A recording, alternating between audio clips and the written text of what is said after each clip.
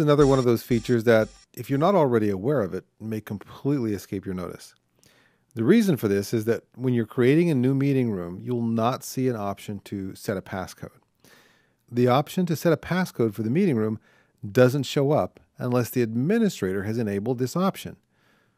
So let's look at how that's done first. To enable the meeting room passcode feature, the administrator can go to Administration, Users and Groups, Edit Login and Password Policies.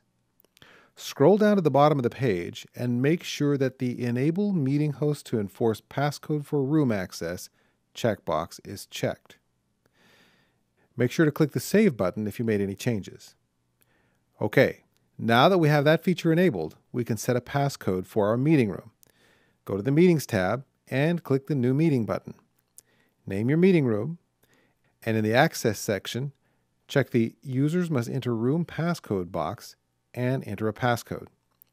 This can be any alphanumeric string from 1 to 16 characters in length with no spaces.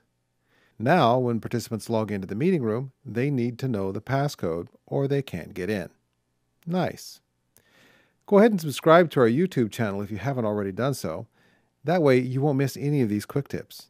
And if you need more help with Adobe Connect, contact us using the info on this screen.